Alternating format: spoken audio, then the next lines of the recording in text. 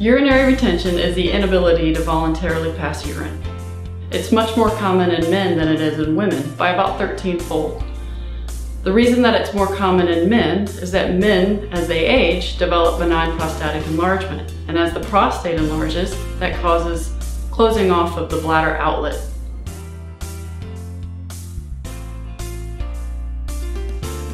In women, the most common causes of acute urinary retention are distortion of the pelvic anatomy, such as from cystocele or rectocele, or scar tissue along the urethra, such as a stricture, or even pelvic masses.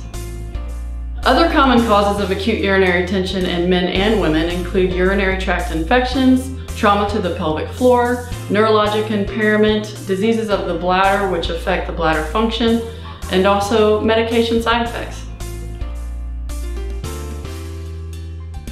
Acute urinary retention generally presents as the inability to pass urine, also commonly associated with lower abdominal pain or suprapubic discomfort. These symptoms may be less obvious if you have what's called acute on chronic urinary retention. Chronic urinary retention goes on for long periods of time and is sometimes unnoticed and even painless. However, if you develop acute on chronic urinary retention, you generally do have painful inability to void.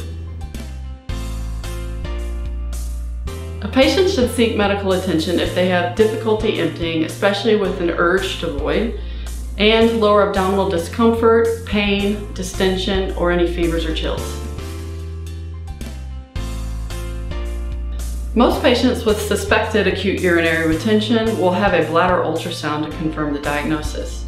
However, if a patient comes into the office and the clinician suspects acute urinary retention based on the history and physical examination, instead of moving straight to a bladder ultrasound, we'll sometimes just place a catheter, which will not only be diagnostic, but will also be therapeutic.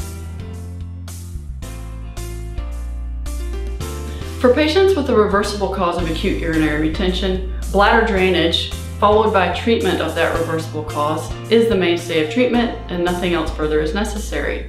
In all cases, treatment does depend on what caused the retention in the first place.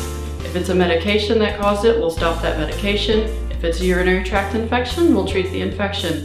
If the patient has a neurological disease, which is impairing their bladder function, we'll generally get them through a series of tests to confirm that and then come up with a management plan to help them ensure bladder drainage for the future.